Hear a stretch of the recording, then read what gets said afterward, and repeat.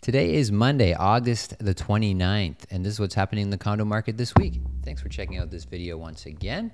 And the first article I want to share with you is from thewalrus.ca. The headline is "Why You Can't Afford an Apartment in Canada's Biggest Cities. As housing prices soar, a chronic shortage of rental units is creating a new market squeeze." So this is an interesting article talking about the rental market, rent versus buy debate, talking about the changing shifts in Canada, going from more of a nation of owners to a nation of renters, perhaps.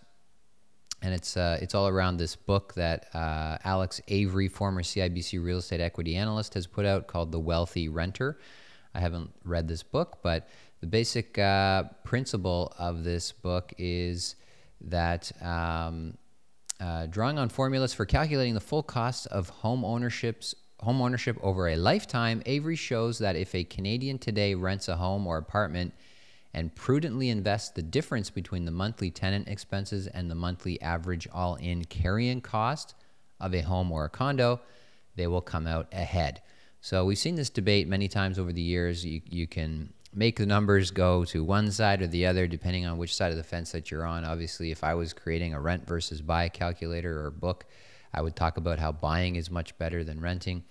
For somebody who is a real estate equity analyst from former CIBC real estate equity analyst, he's decided to take the rental side of the equation debate and work the numbers that way.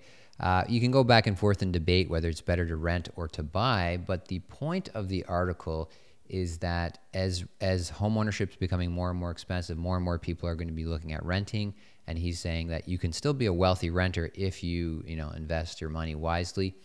The problem I find with this sort of thinking and this sort of thesis is that nobody saves any money for the most part. As real estate investors, we are a totally different breed. We are sort of the 5% of the population that looks at things very differently. But for 95% of the population, people aren't saving their money. People are spending every single dollar that comes in or more than every single dollar that comes in. So this idea of you're going to rent for, instead of buying for, say, $5,000 a month, you're going to rent for $3,000 a month, and you're going to invest the difference at $2,000 a month very prudently over 25, 30, 50 years and, have this massive nest egg for retirement.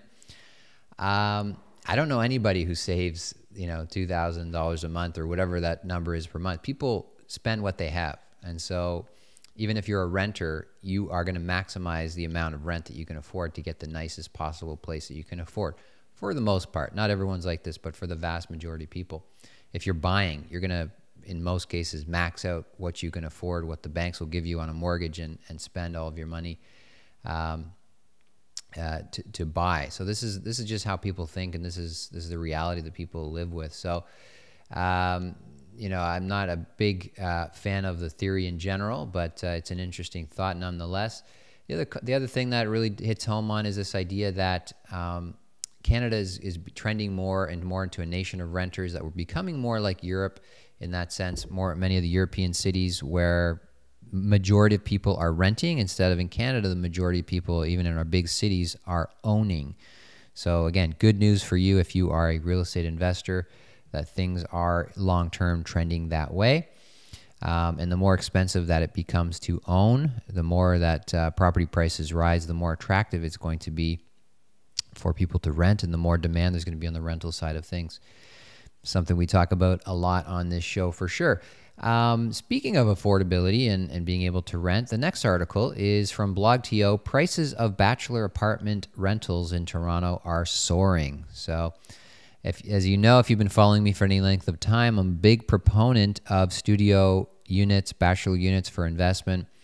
I've been investing in them myself personally for many years and have many studio units in my own portfolio. I've sold hundreds of studio units to my clients over the years. So they're fantastic units for rental properties. They give you very good cap rates, very good ROI, always easy to rent out, especially downtown Toronto. So PadMapper, the website PadMapper, which is a real estate rental website, has put out their stats, and they're saying that according to their live stats for Toronto, that the average bachelor apartment has risen 17%. This article, I think it says 15%, but I went on their website and the current stats say average studio is actually 17% higher in price in August than it was in July.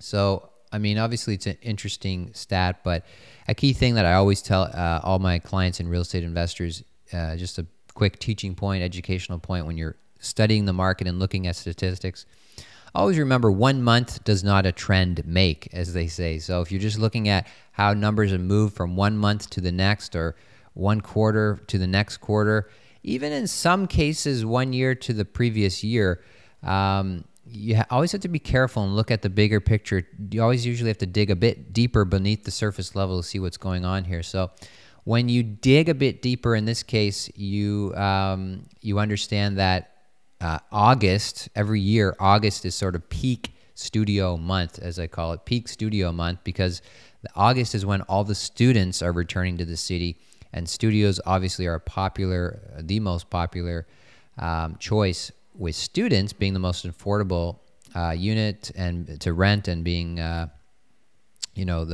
more and more students are liking to rent on their own, and a studio provides the cheapest possible option to do that in the city. So my point is that in August, the studio rentals are always going to be very, very high compared to any other month of the year because of the student cycle that is tied to September. So keep that in mind. The article says, going back, remember the days when you could all the article, the prices are saying of a studio now is about $15.50 a month on PadMapper. The average studio price is about $15.50 a month. Article talks about how, it used to be so much cheaper. I remember my first studio when I purchased it in 2010. When I bought it, I was hoping that I would get $9.50 a month for it, and I'd be happy. I'd be breaking even.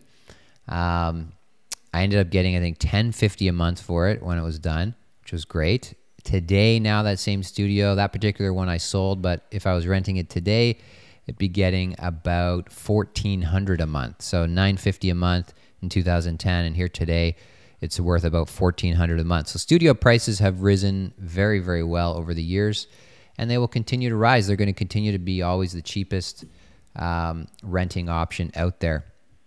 The next article is from Globe and Mail. As condo prices surge, young Canadians struggle to buy their first home. So talking about millennials in particular, millennials being the demographic group that born in the early 80s to early 2000s. So these are baby boomers kids.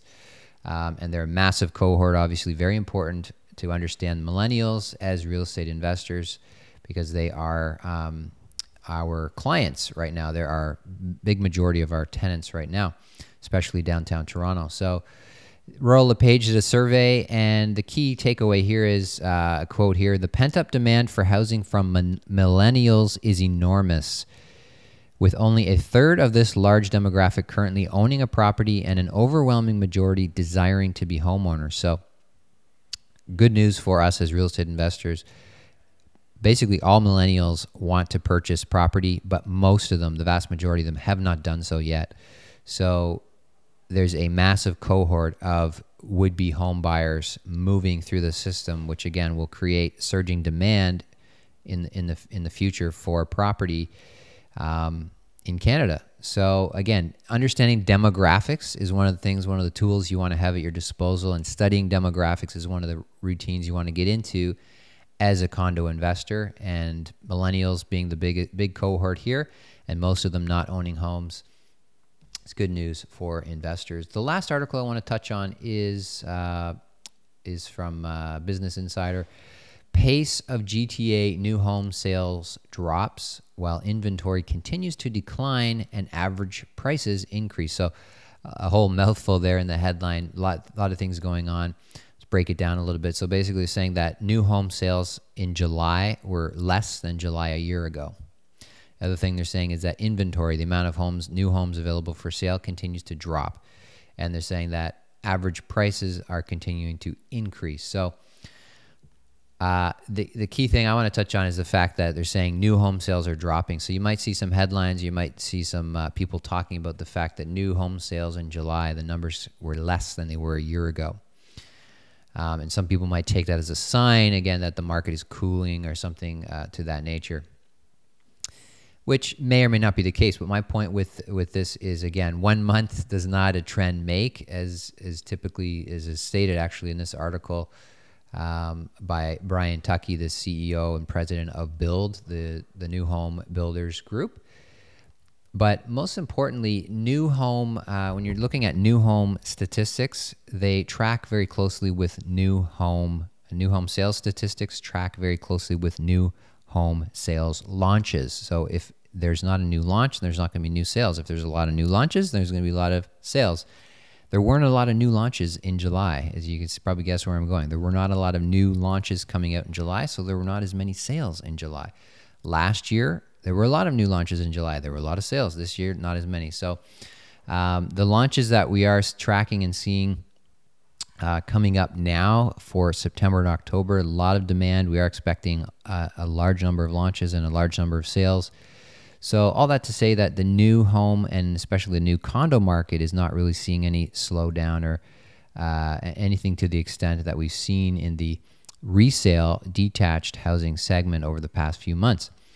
So there you have it. Hope you enjoyed this episode and hope you found something useful. If you did, go ahead and hit the like button, hit the share button, email this to someone you know or someone who could benefit from it.